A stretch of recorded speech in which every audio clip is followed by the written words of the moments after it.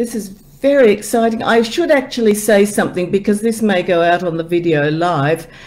And so I'll waffle on at the beginning that I am really happy to be talking for Moreland City Libraries. I appreciate the invitation and anything to promote my ideas about why we need to learn from Indigenous cultures, not just about them, because they have so much to teach us about memory. So that's what I'm going to be talking about. And I'm just filling, because I don't want to start until 6:30 when people will be in. So if anyone wants to say anything, please do. If not, I shall go on about the fact that I love memorizing and I used to hate it. And hopefully by the end of this talk, people will be inspired to try to memorize anything, even if they think they can't. So I'm not very good at filling. And we've only got 1 more minute to go before I start talking officially. Oh, I know what I'll do. I'll tell you about my spider. I'm always wearing spiders. It's a book, a couple before these books that we're talking about tonight, Spiders Learning to Love Them, because I used to be petrified of spiders, arachnophobe, out of control, and now I adore the creatures because I learnt about them and they are the most incredible creatures. So everywhere, I'll do it like that so everyone can see my beloved spider. I always wear one so I can talk about spiders non-stop. So maybe I won't talk about memory stuff tonight, I'll just talk about spiders instead. But that's not the book I'm talking about. I'm talking about 4 other books, but mostly memory craft. Okay, it is 6:30. I'll have a sip and we'll start. I thank Heidi, who's controlling things from behind the scenes, but I'd also like to acknowledge the Wurundjeri Woi-wurrung on which Moreland City Libraries is located, and acknowledge their elders past, present and future and emerging. I'd like to acknowledge the Jaja Wurrung, whose country I'm sitting on and worked on, and who have helped me enormously with this research. But I'd like to extend that welcome to every Indigenous culture in the whole wide world, because my research includes commonalities from all Indigenous cultures on how they memorize vast amounts of information, because we are all using the same brain. They haven't outsourced to writing technology and Google and store everything in memory. And by everything, I mean massive amounts. So just to introduce, I'm Dr. Lynne Kelly. I started a PhD 12 years ago on animal behavior and Indigenous stories and stuff, which was all nice and simple, until I realized that they were memorizing vast amounts of information. I couldn't work out how. I can't memorize the day of the week, or couldn't back then, because my natural memory is pathetically bad. I was only ever good at maths and physics and things because I didn't have to memorize anything. And they were memorizing with animals, not only the mammals and big things we think about, but hundreds of invertebrates and fish and birds and all the rest. Hundreds, if not thousands, of plants, all their properties and everything. Add in navigation, and we're talking hundreds of kilometers of navigation. We'll get to songlines and things in a moment. Genealogy, complex relationships, geology, science, weather, climate, land management, the list just goes on and on and on. And so I derailed my whole PhD and the planned book by asking, how the hell are they doing this? And that's what happened and what I started researching. So what I found were a suite of methods that they put together, and what I'm going to talk about is how they can be used by you now, rather than just how Indigenous cultures use these, because they had to memorize all that stuff and were dependent on it not only for survival physically, but survival culturally. And here in Australia, we have cultures that we know date back 65,000 years at least, but we have stories that we know date back 17,000 years at least, have been verified by science. Not that the Indigenous people needed them verified, but stories of coastal changes. Now, I'm going to say lots of things really fast because I've only got half an hour or so to talk, and then we've got questions. So for anything I say, if you want to know more about it, please put something in the comments and I'll come back to it at the end. But we have stories, the researcher Patrick Nunn, on that go back, and we have ways of knowing that those stories are valid recollections of events 17,000 years ago. Now, I'm vaguely mentioned Stonehenge, and that's a mere 5,000 years ago, yesterday. So we think that they will get stories going much further back as the research continues. But how do they do this? They use a suite of methods. One is story, because story is much easier to remember than a list of facts. Secondly, stories can have novelty. Now, I'm going to be talking about the neuroscience of the brain. It's as if Indigenous cultures knew all the recent neuroscience and were applying it in their methods. So in the hippocampus, which is where it takes short-term memory to long-term memory, there are cells called place cells. And the 2014 Nobel Prize for medicine talked about the way these place cells, location cells, aid memory. Without them, your brain is mapping things. And what is astounding to me is that every time you think of something, you lay down a physical neural. You really your brain is putting a physical neural network down. It'll disappear or get lost if you don't reinforce it by talking about it more, memorizing, checking, repeating. But those physical networks are there, and we know that people can put down new neural pathways up until we've got evidence of people at 100 years old. The idea that the brain's plasticity necessarily decays with age has now been shown to not be true.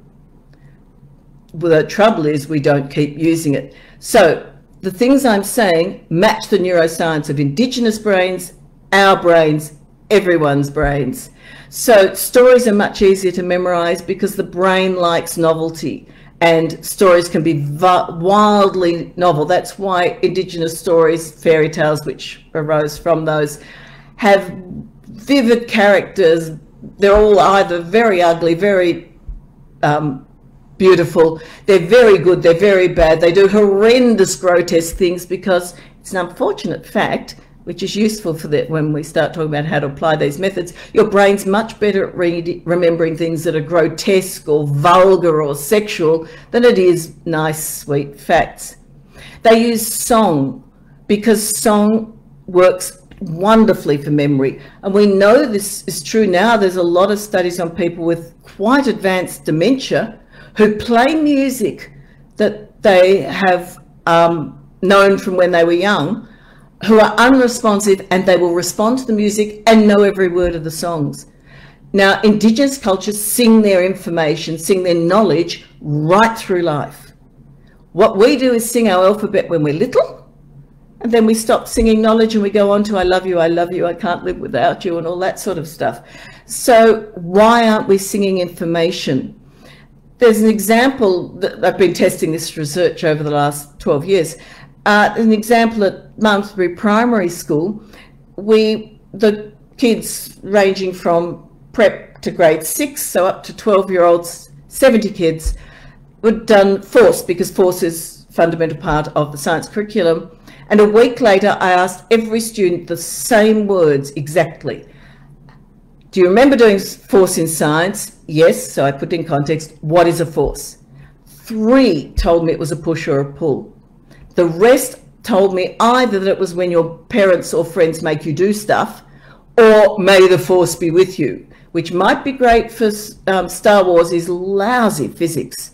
So the music teacher, Joseph Bromley, took the Imperial March from Star Wars and put a little song together. A force is a push or a pull, I can't not do the actions. The kids sang the song in music, nothing for a week. I did exactly the same wording of the question. 70 out of 70 told me it was a push or a pull. They did the actions and they laughed. They added emotion and fun to it. And the brain science, neuroscience will tell you if you have an emotional content in what you're thinking about, it's much more memorable.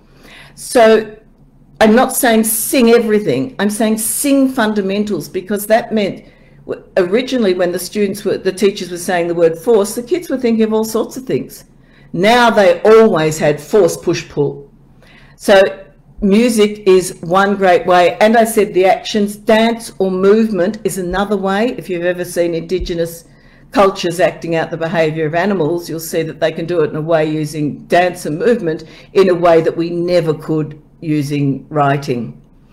So dance, narrative, song, and now we're going to get on to landscape and physical devices. So the academic research I was doing was on orality, O-R-A-L-I-T-Y. We have literacy, but what Indigenous cultures have as well, if they've got literacy now, but before they had literacy, was orality, an oral culture. They had this suite of methods, including song, narrative, dance, and so on, but also the landscape. It's not gin, I promise you. Or maybe it will be more fun by the end of the talk. So when I started working out how the hell they did it, I very soon came across songlines. Now, Aboriginal songlines are replicated all over the world by Indigenous cultures. The Native Americans call them pilgrimage paths. The Inca called them sekas. The Inca aren't around anymore, but C-E-Q-U-E-S. The ceremonial roads of the Polynesians. And who else have I got? The Africans. They all use these same techniques. And basically what they do is, as they move around the landscape, which is just the geography, they do some form of ritual at each location on that. And that location becomes a sacred site, but becomes somewhere that is a cue to information. Now, if you go back to what I said about the 2014 Nobel Prize for Medicine about place cells, the brain automatically does this. It makes a temporal snapshot. So if you think of something while you're at a location, you will associate the two together. We do that naturally. What Indigenous cultures do is do it deliberately, and that's something that has been introduced into schools too. I'll talk about that a lot more if people ask questions about that. So your brain will automatically do that. So we can do that in our own rooms. I'll talk about that in a moment. But the other thing they do that I didn't emphasize enough in my earlier books on this topic was the use of characters. So let me go through how I went about this. I did PhD on, which became memory systems.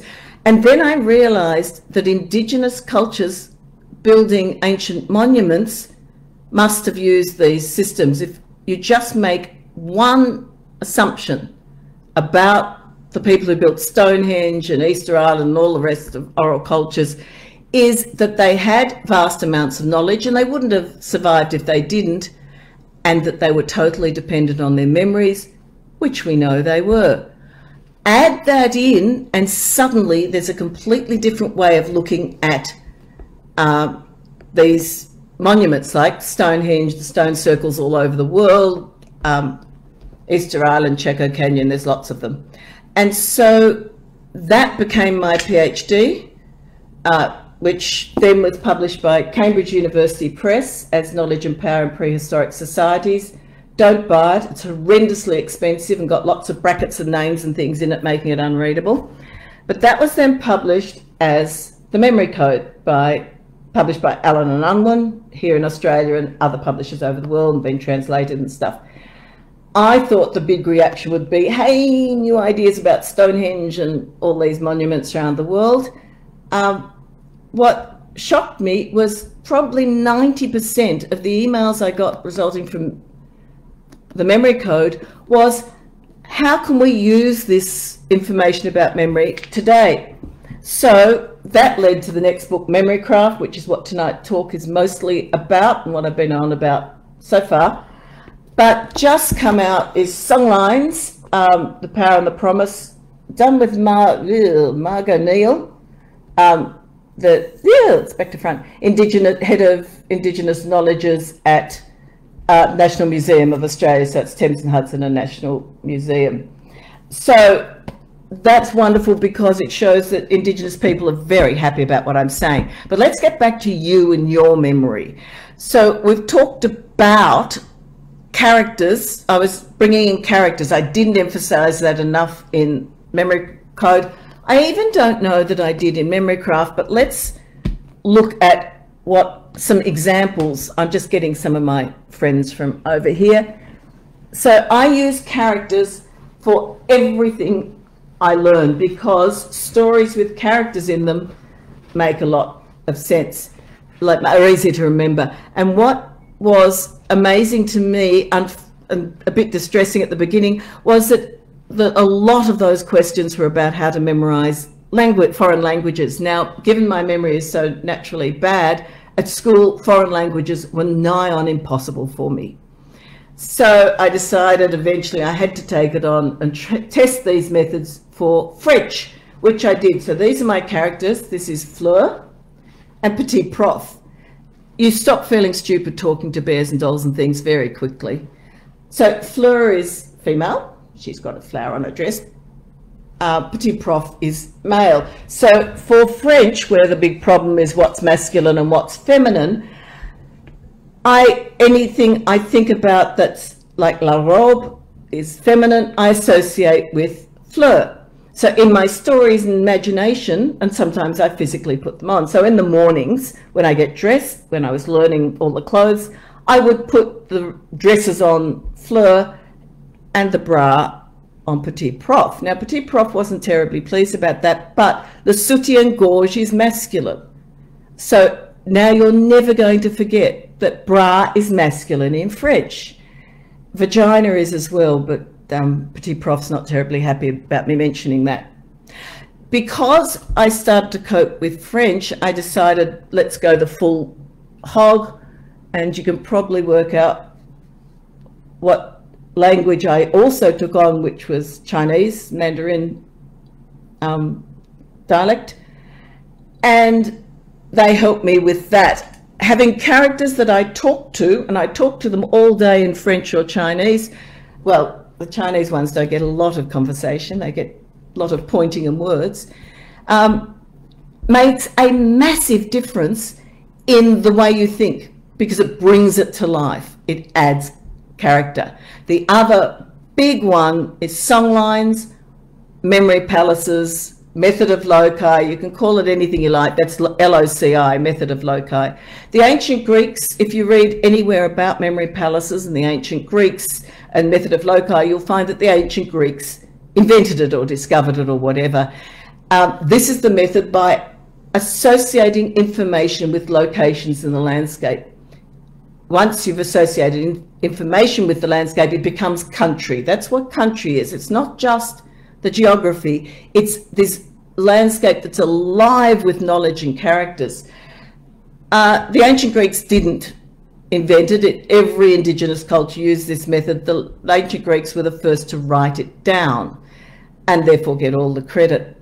So if you want to set up, let's give an example. I have every country in the world, 242 of them, memorized in order, population order. And then once, what a songline does is put the basic information down, and then you can layer more and more and more complexity on top of it. So over there is the front door. Biggest country in the world is China. So at the front door, I imagine a Chinese meal being delivered. That imagination, I actually go over and act it out. You only have to do it once. You feel so stupid, you don't forget it. That's associated the front door with China. Everything I want to add to it, Beijing, everything else, I add to the story I've got at the front door, which has already started because there's a meal being delivered. The second, at the bookcase, is India. I got down on the floor and watched a Bollywood production underneath. The third, which is rather upsetting, is the USA, because I put Donald Trump at the table. So he's there permanently now, even when he disappears from politics, which is a bit sad. You go on right round. I go right round the house, the garden, down the street, get my shopping and come back, and I've covered every country in the world. I now have a hook for every single country. So for something on the news, something I read, I can add it in and layer it higher and higher. And that's what Indigenous cultures do. And the way they stop that information being corrupted, you know, the telephone game where you tell people and by the end of 5 minutes, corrupted completely. And yet I just said that Indigenous cultures, Aboriginal, Australian, have stories dating back 17,000 years. How do they not get corrupted? And that's what secret business is all about, because by having initiation into the higher and higher levels, that's only ever repeated by people who've been initiated and have the permission, and it's constantly checked that it's accurate. And so the higher levels you get, the more restricted it is, and that's one of the main reasons they can keep it going so long. The other is that these methods are so reliable. Okay, I've got 10 kilometres of memory palaces now set out around Castlemaine, where I live. I've got memory palaces for French verbs, for Chinese radicals, if anyone out there has learnt to write in Chinese, for the radicals. I've got tons of them, 1,000 digits of pi are out there. I cannot believe how effective this is. And it works an absolute treat. And so my morning walks, this morning I did the French ER verb palace. On my morning walks, I'm playing around with information the whole time, and it's fantastic fun. So I have got to keep going. I have got history starting at the front gate at 4,500 million years ago. I walk right around through prehistory. I used to walk with my dog. She died of old age, but she used to get to the Cretaceous, and for some reason, I think it was the dinosaurs or something, she would not go through the Cretaceous. I had to pick her up and carry her round until we got past the Cretaceous and almost to the Holocene before she was happy to keep going. Then she trot on forever. No idea why. I get back to the front gate at 1000 BC. I then go right round the other block and get back here at 1900, and I've got every year mapped out here at home, which means no event can happen, nothing in any country or any date in time that I haven't got a hook for. My love of history has gone from zilch to can't get enough of the stuff, because I can now hook it on. If you say 12,000 AD, my brain goes to the corner of Randall's Road over there, and I know that King John's on the, I don't have to remember the dates. I can look around and see there's a tree with King John on it. Great Zimbabwe in Africa's flourishing up the road. The Song Dynasty just finished in China. There's what's going on at Chaco Canyon. I can see what's coming and what's been. It's amazingly effective. We know from the research that the Yanyuwa people have 800 kilometres of songlines. My 10 kilometres is nothing. John Bradley from Monash University in his research with the Yanyuwa people, they mapped 800 kilometres of these memory palaces, all in memory of the elders. There are not many elders left that still have these skills, which is why I really emphasise we need to learn from Indigenous cultures, not just about, because they have skills and abilities we just don't have and are incredibly useful to us. So that's making what's called a temporal snapshot. Your brain, if you think about two things at once, a location and information, it says temporal the same time, snapshot, it links them. It makes a photograph of them, sort of, a link. So there's all sorts of methods for using in Indigenous cultures way beyond just using your local environment. I'm not moving from here, ever. Nothing will make me move, because my landscape is absolutely alive. It's now country. I have glimpsed what songlines are. Obviously, I haven't got that full experience. I can't have. Can you imagine if you'd spent your whole life learning these songlines and you knew they came from your parents and your grandparents and back in all of time, and then someone invaded your country and put a fence across and shot you if you went there? What was done was not only physical abuse and cruelty, it was intellectual cruelty. The Native Americans moved off their land, called it the Walk of Tears when they were moved onto reservations. Most of my work's with the Pueblo people because they got to stay there. But let's keep going, because one of the big things from the memory code was I'd mentioned this device called a lukasa, an African one. Let's look at one of the Australian equivalents. Most of them, like the chiringa, are restricted items, but this is a kulamon, a food carrying dish. It's over 100 years old, from Central Desert. I was given guardianship of it by Warlpiri, but it's not their culture, so the knowledge associated with it is lost. And it would have been a girl's kulamon, and on the back are all these markings. That is a memory device. So, and I'm using this for habitats and that, so the girls would learn a song associated with each of the marks, and they would practice them and learn them and sing them and dance them, and slowly build up the knowledge and then layer more and more on top of it. The best researched one that's thoroughly researched, unfortunately there are none of the elders left. The last one expert on this, Lukasa, L-U-K-A-S-A, from the Luba people in Africa, Western Central Africa, the Congo area.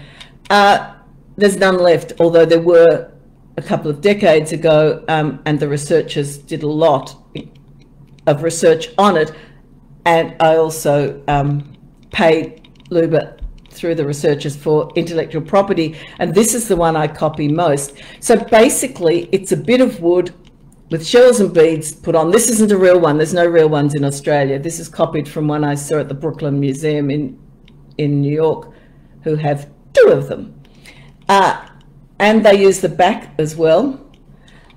And when I read that they said they have encoded the entire knowledge system, masses and masses and masses of information to these devices that hold beautifully, and you touch each thing and sing the song, tell the stories. I'm a foundation member of the Australian Skeptics. There was no way I was going to believe, despite all the research, that you could put a stack of information into a bit of wood with beads and shells on it. So I did some really sloppy science experiment. I grabbed a bit of wood from our veranda, randomly shoved on beads and shells, and decided after I'd designed it, this one is now designed for the information I wanted, but after I'd even whacked them on, decided to encode a field guide to the Victorian birds, because I'm married to a fanatical birder. There are 412 native, give or take a few depending on how they're classifying this day of the week, 82 families. So I encoded first the families onto this. So what I did, start with the first one. It's prickly because I'm really bad at craft and the little bead fell off. But I left it off because the first one is Dromaeodae, which is the emu. And emus have very sharp bills, so it worked well anyway. And my songs start with drum roll, I'm starting emu. The second, I promise you I'm not doing the lot. The second shell is Anatidae, which is the ducks, and I don't know if you can see the little speck on that, but if you look hard enough it looks just like a waggling duck tail. You've got to have a bit of imagination. You get more relaxed about this the more you do it. So now I've got to encode 16 ducks to that. They include the magpie goose and the swan, so I decided on a footy match between the magpies and the swans.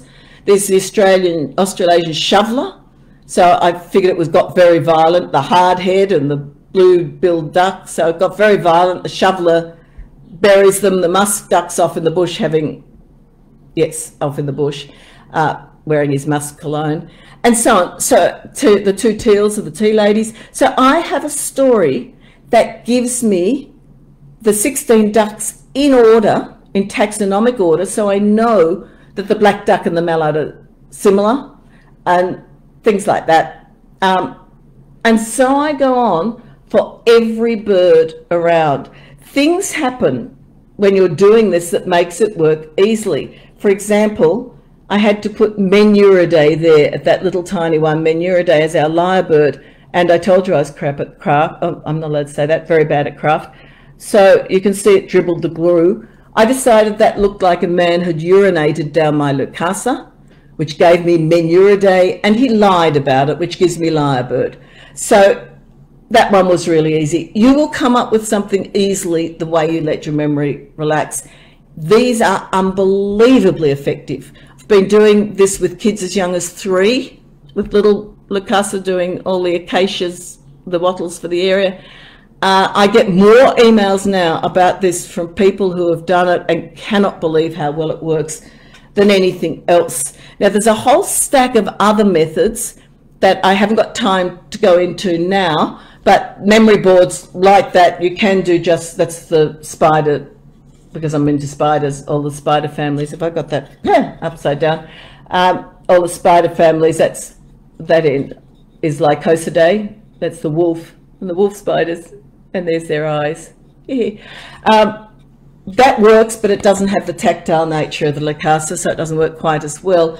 You can use jewellery. These are all methods from Indigenous cultures. Jewellery, objects on a stage and move them around. I'm doing Greek and Roman gods that way. It is unbelievably, just stones, pretty coloured stones that I've found.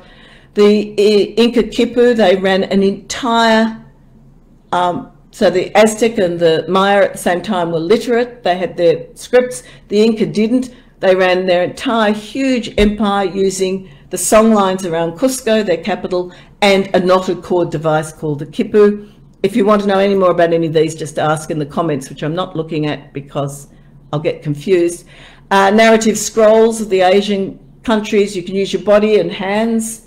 All sorts of things that I'm not going into in depth because we haven't got time. Art is another big one. So my thing in education now is let's get art and music into the heart of the curriculum, serving the whole curriculum as Indigenous cultures do, not on the side. One thing I've got is a suite of artworks. That's just 1/6/8 48 for the tables on how to do that using art. But this was very common in medieval times. There's a lot of lessons to learn from medieval times if you want to make sure you can remember what you're doing. Number one, do not type notes. Every page looks the same. It's not memorable.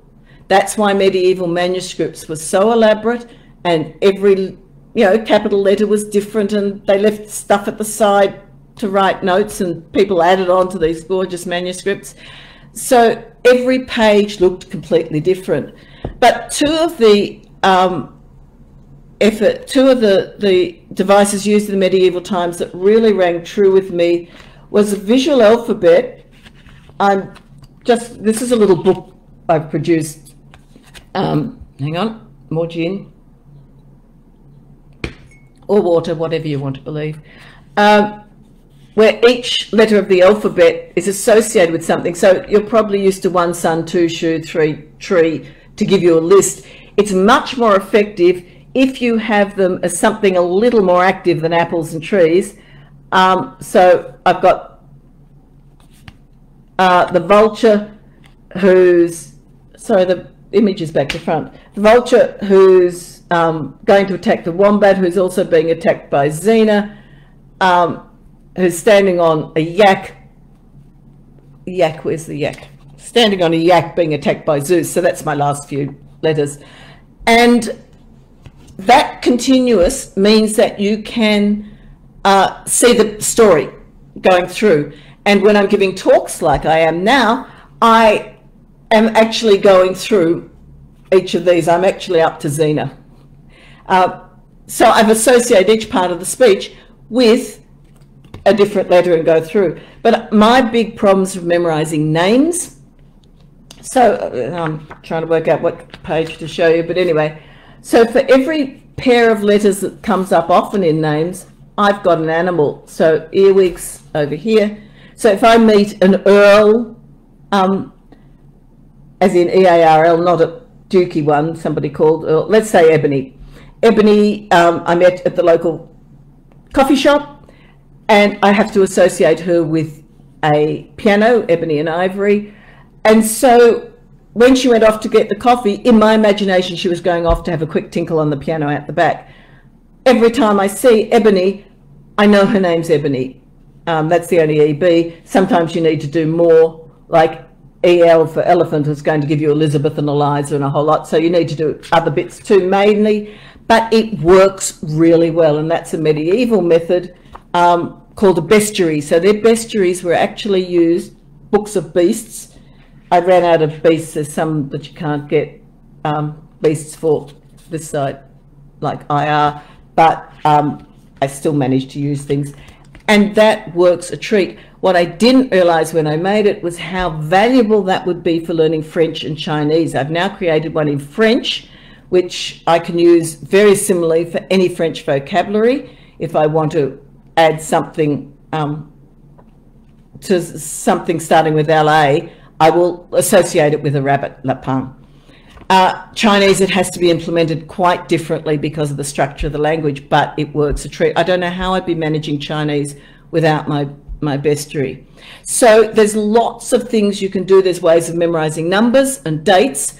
I entered the memory competitions. Anyone who has read Memory Code, I said at the end that I couldn't enter the memory competitions, shuffling decks of cards and great strings of numbers because I wouldn't handle the stress.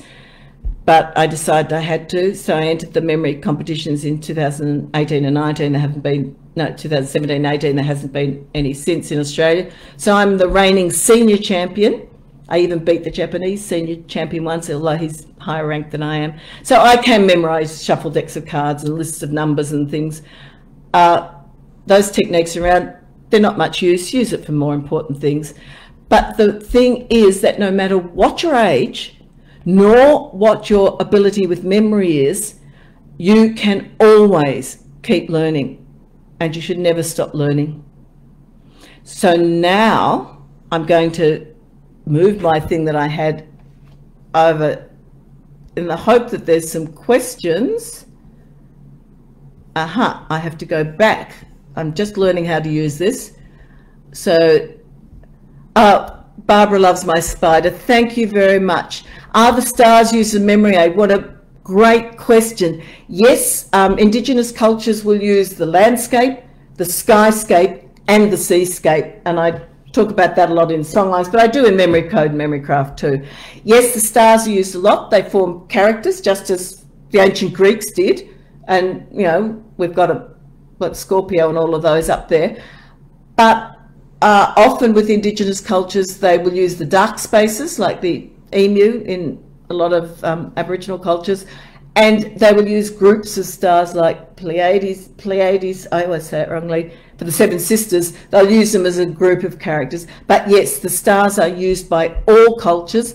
They are used for navigation, and the stories are associated that way, but not exclusively for navigation, because if you look at, say, the Pacific navigators who navigate the whole ocean, if they were dependent on the stars, they can't navigate during the day, nor if it's overcast. So they always use a combination. And that's a really important point, is that Indigenous cultures integrate all these methods. So when I'm on my memory songlines, I'm making up stories of characters, I'm singing, I'm doing all sorts of things, because whatever comes to mind, and it happens very quickly.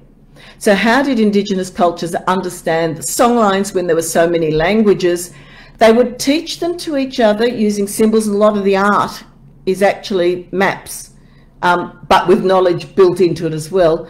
Languages next to each other would overlap, but most Indigenous people spoke 5 or 6 languages at least, of all the ones around them, so they would be taught the next language.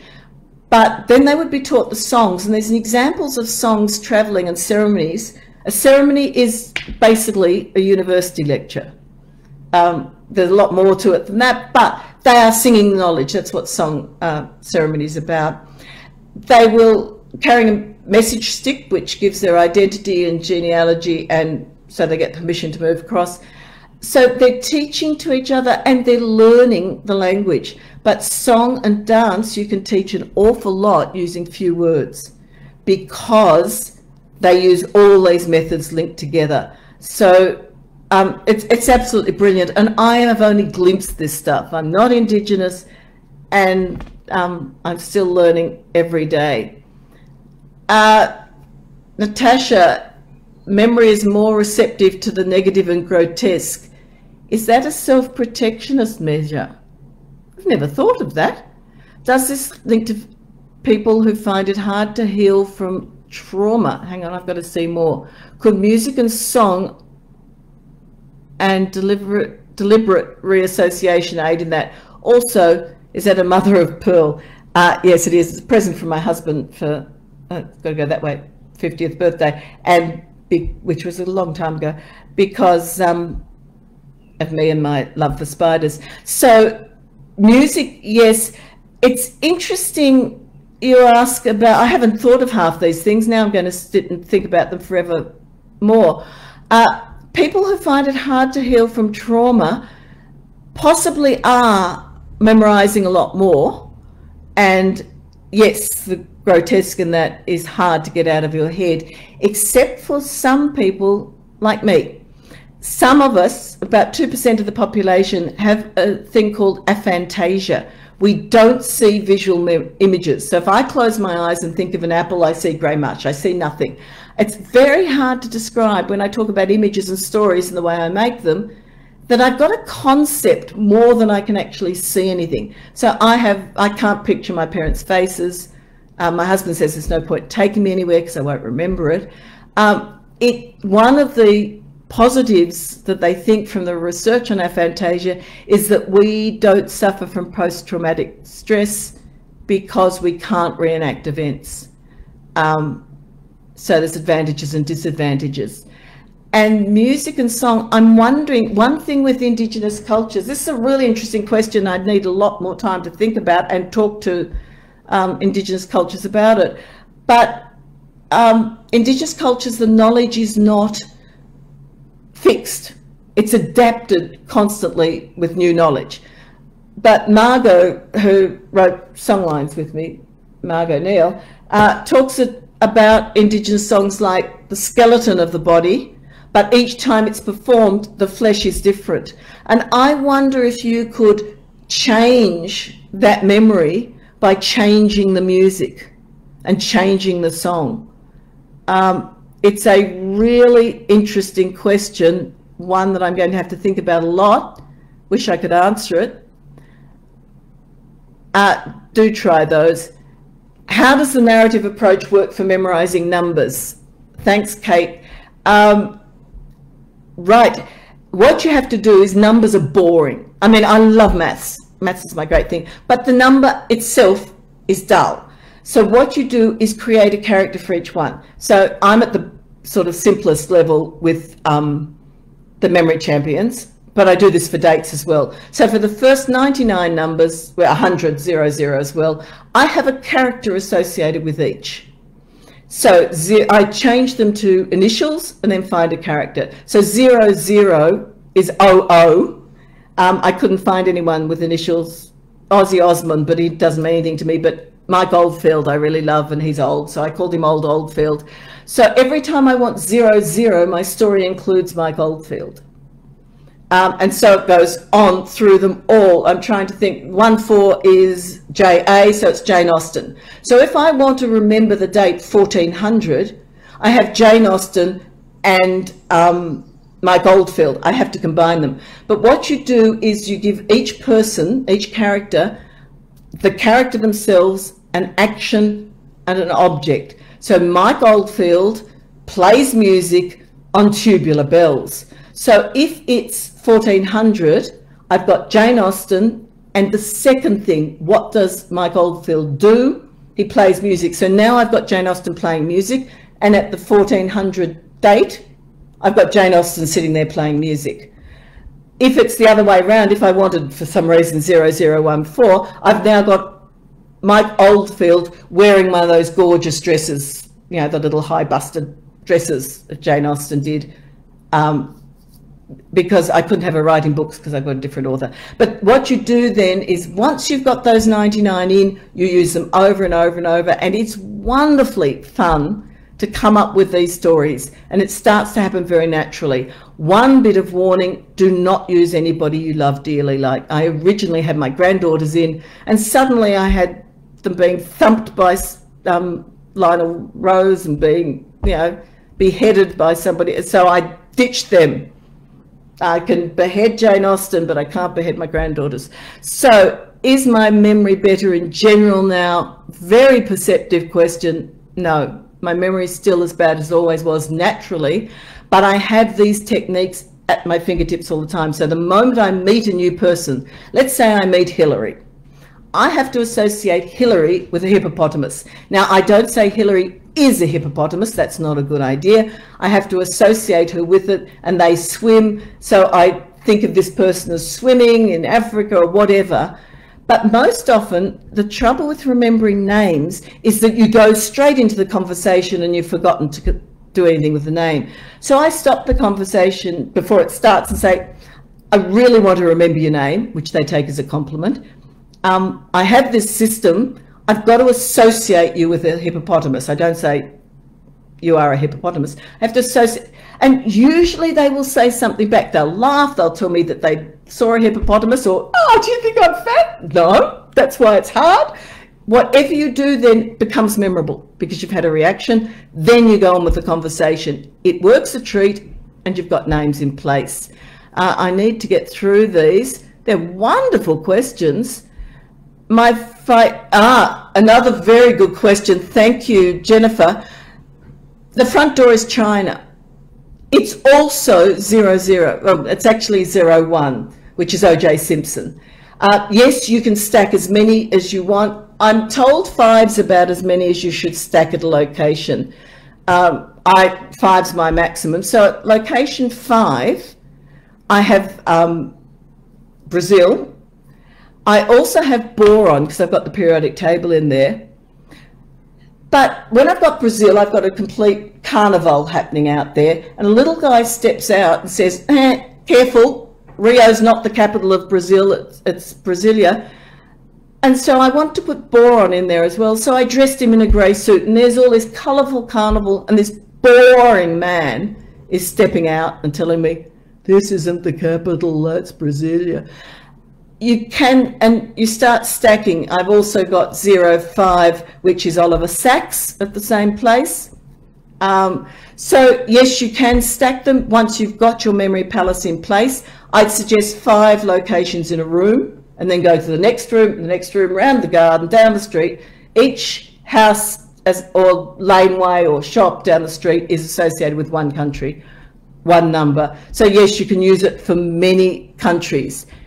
And the animal class in the list of animals. Yes, my list of animals, I don't do that way. I've got them on the stone wall. So I wanted to test stones because I talked about stone circles and things. Stones are wonderful because if you look at a stone, the more you look at it, you will see whatever you want. If you're thinking elephant and look at the stone, you will see an elephant like clouds and things. It's that word I can never pronounce, pareidolia or something. Sorry, apologies. So yes, that works really well. You could put the animals classification in. Indigenous cultures associate animals with locations and with birth, and then you get totem, you get all sorts of things. They're mixing it all together, but in their brains they will extract whatever they want. And St. Augustine talked about this.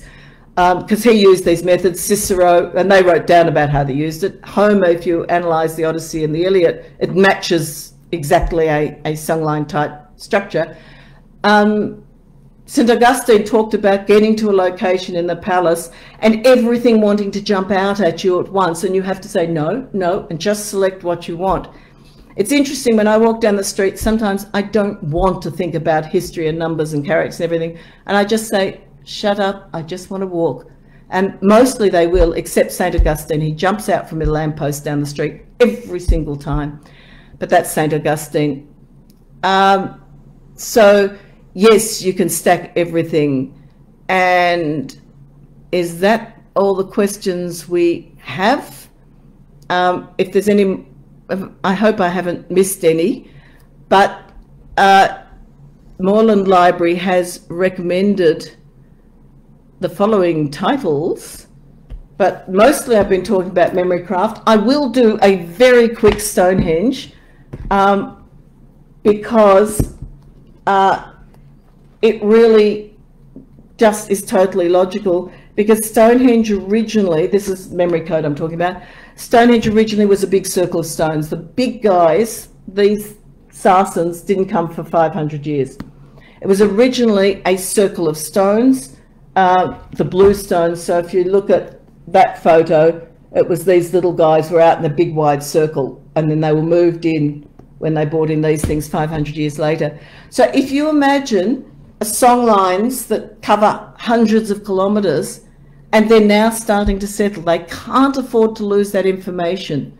So the obvious thing to do is replicate the songline locations locally. 100 stones in a circle. The ditches around henges are all flat-bottomed, and there's no theory that explains why. But if you think in terms of performance, and the archaeologists that have excavated them talk about how deliberately flat they were, that's where you can perform. And can you imagine in a ditch up to 10 metres deep, if we're talking Durrington walls, I won't go into all the archaeology because there's lots of it, in white chalk, so it's going to echo and reverberate like a bathroom. You're singing away, you've got torches which will reflect off the light. It must have been extraordinary. And I've asked my husband to dig me a henge ditch, but he won't.